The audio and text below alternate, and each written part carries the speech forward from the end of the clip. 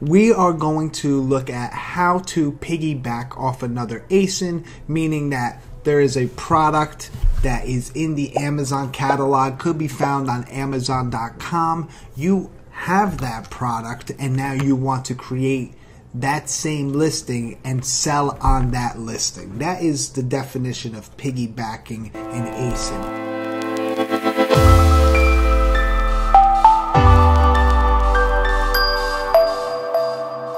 So let's say we have this Clearasil Daily Clear Tinted 1 ounce product. There are a couple different ways we can go about finding listings for this product, whether we have it or maybe we have a supplier that has it in their wholesale catalog.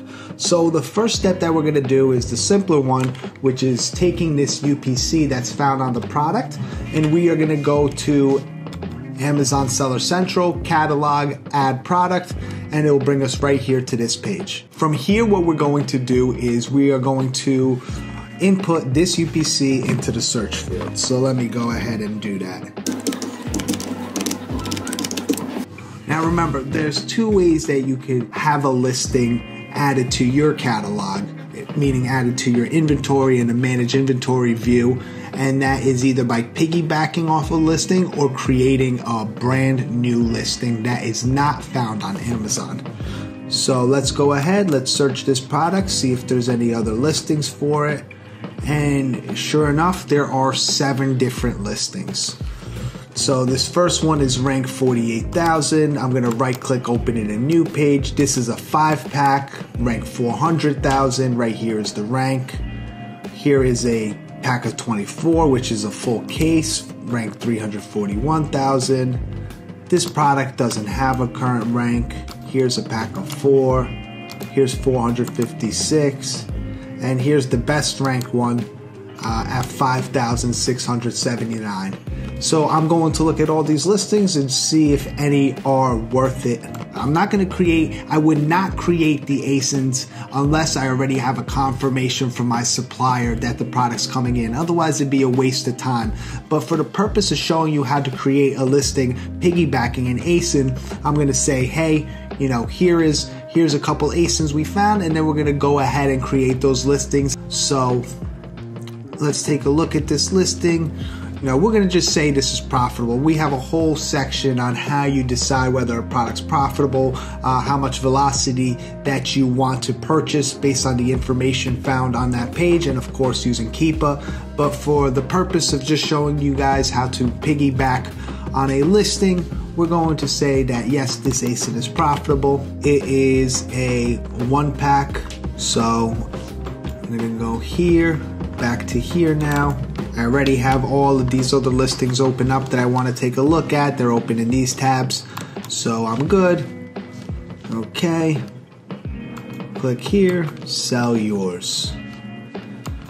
Okay, so I am going to put the formula that we discussed before, 2 digits for the month, 2 digits for the day, 2 digits for the year, followed by we use 5 digits for the price. If you are listing products over $100, you would use 6 digits, so on and so on, right? So if you plan to, that would be the course that you would take.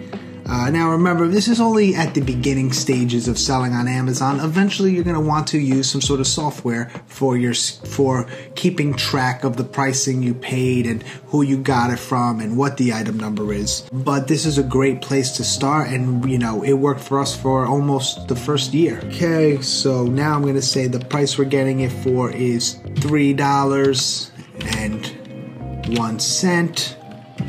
My supplier is Immersion Health, EH, and their supplier item number that I found in their wholesale catalog is 4545. New, I put the price that I want to be selling it at, and now here you make the decision whether I will ship this myself or Amazon will ship and provide customer service.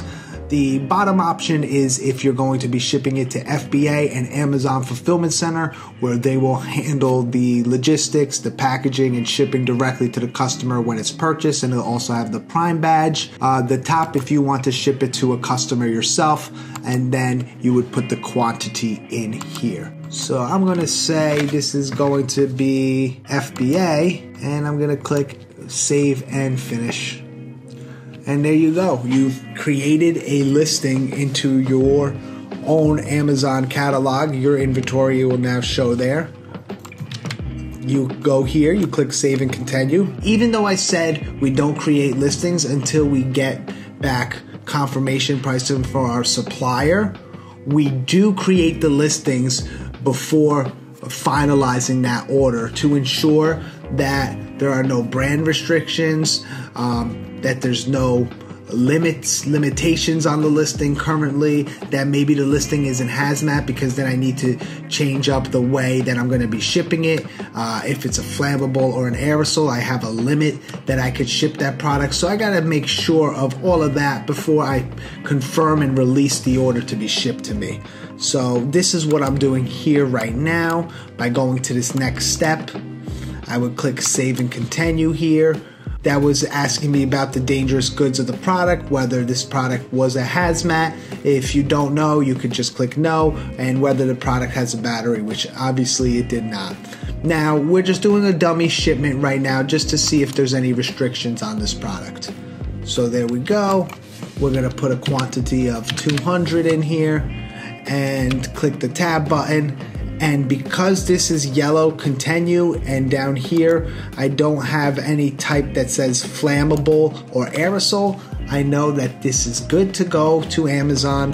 It is not a hazmat because the type doesn't say aerosol or flammable, and there's no restrictions because right here where it says information action required, there's nothing in here, so it's good to go. I'm going to delete the plan knowing that I can order this product without any issues, and I am done. The product is officially added to my catalog. I could search it by SKU here, and here's the listing we created.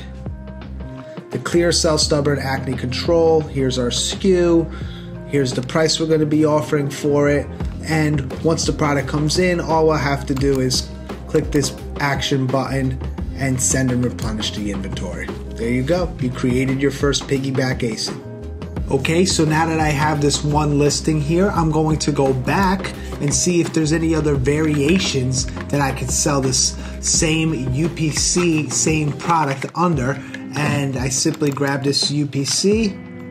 I could search it here again, but we don't have to do that because we already have the different tabs up here set up.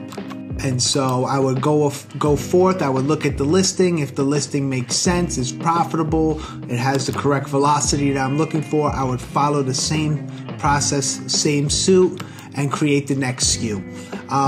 Let's say, for instance, there is the same exact product. We just listed a 1-pack. Let's say there's another 1-pack that we did not list, such as this one right here. It's the same exact product, but it's under a different ASIN. So what I would do is when I create my SKU, I would just add a at the end, which means it's additional, and if there's a third, I'd add a double AA, so it'd be the exact same SKU with an A, and then followed if there's a third exact same type of product, just a different ASIN variation, it'd be AA. It doesn't happen too often because most of the times what you'll find is a single listing, then a 2-pack, 3-pack, multi-bundle, maybe a variation, not too many which will be the same product with the same pack size. However, it does happen, as this being the case. Okay, so now I'm going to say that I went through all of these different piggyback opportunities by looking at the ASIN. Now what I'm going to do is I'm going to actually look it up by description. So see if I missed any opportunities that might not have the same UPC. What you'll learn as we go through the next phase in ASIN creation is a lot of sellers have a stockpile of their own UPCs that they purchase on websites like speedybarcodes.com, and they use those UPCs to create brand new listings. What I'm trying to say is that a seller could have listed this exact same product, this Clearasil, but they could have listed it using their own UPCs. So using the manufacturer's UPC, you will not be able to find that product using the method we just showed. And this is why it's so important to look it up also by description. You don't know how many sellers don't do this and they miss out on so many wholesale opportunities. Okay, so I want it to be descriptive, but I want to do overkill, right? I don't want to, so I want to see what comes up here, as I don't really know the wording that was used by another seller who created it. So I'm looking at these different listings. We'll go over, of course, all of these different third-party softwares that we use, these Chrome extensions to help us look at listings quicker, and all the tools that we use. But you know, here's a 2-pack that we did not see before. I'd open it in a new tab, and I will continue searching for any other opportunities that I might have missed out on. We can take a look at this one. However, this one says it's maximum strength, while ours says tinted, so this might not be the same product. Okay, so we're gonna stick with these two. I look at this first piggyback opportunity that says maximum strength. Pack of 3. Oh, look at that. Good. And this is why you want to take a look at these. I mean, it did not look like the same product, but here you go. It's showing you the old image and the new one. However, even the old one shows vanishing. Mine says tinted, right? So I am not going to pick that up. It could cause too many issues, especially if it's the wrong product. So now I'm going to look at the other listing here. Okay. Here we go, old and new image, and I can see it has that peach tinted on there. This is in fact the same product. So the old one said tinted, the new one says concealer. It's right there. So I know I'm purchasing the right product. And now I'm gonna go ahead and grab that ASIN, CFWO. And the reason I want to do that is I want to show you guys also by title here that this product was not found when I did the UPC search. So let's look at the title, Clearasil Daily Clear Tinted Acne Treatment Cream 1 ounce pack of 2. Let's see if I can find that same pack of 2 here. It is not here. So here's an opportunity that I would have missed, and it is a, you know, it's a pretty good listing. It's moving decent. Let's see, probably, you know, 100 a month. Yeah, there you go. Lots of opportunity I would have missed out on. So now I put that in here. I go to create the listing, and let's see, I would follow the same steps here where I would put in the SKU like I did with this previous, like I did with the previous ASIN that we created. So what I'm gonna do here is I'm actually just gonna copy this SKU. I'm gonna have to change the price because it's a 2-pack, so from $301 it is $602. The item number stays the same, and I don't have to add an A to the end because there's no difference in my SKUs. The reason you would have to add an A if it was a 1-pack like the other one is the fact that Amazon requires you to always create a unique SKU. You can never reuse a SKU that you already have in your inventory. So I put new, I put my price is going to be $14.99. I could change that later once I actually receive the product and I'm ready to ship to FBA. And I would follow the same steps as before, where I would click save and finish. I would go through this process here, clicking save and continue. Then I'd look at the dangerous goods information, and I would, is this battery? No. Is there any regulation information? Hazardous material? No. Submit that. Move forward, save and continue. And now I just double check myself to make sure there's no restrictions on it.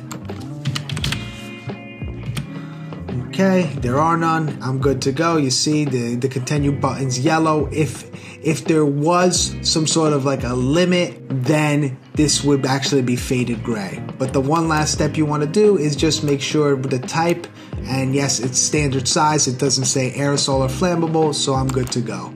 There you go. You guys now know how to create a piggyback ASIN and how to find it using a UPC, and then going forth and using the description to kind of comb out the rest that's in Amazon.com and make sure you're not missing any opportunities. I want to prepare you and start kind of thinking that way, because for us here, it's second nature now, and that's what I need it to be for you, so you can scale, so you can grow, so you will have a successful business and tell the world how Amazon Lit helped you crush it. Stay lit. So in this lesson, in this section, we're going to be covering managing your Amazon inventory. There's a lot going on here. Your inventory is crucial to your organization, your business, whether it be on Amazon or anywhere else. And so there is a lot to cover here, a lot to understand. This is going to help you scale your business correctly once you fully understand the processes that go into managing your inventory correctly.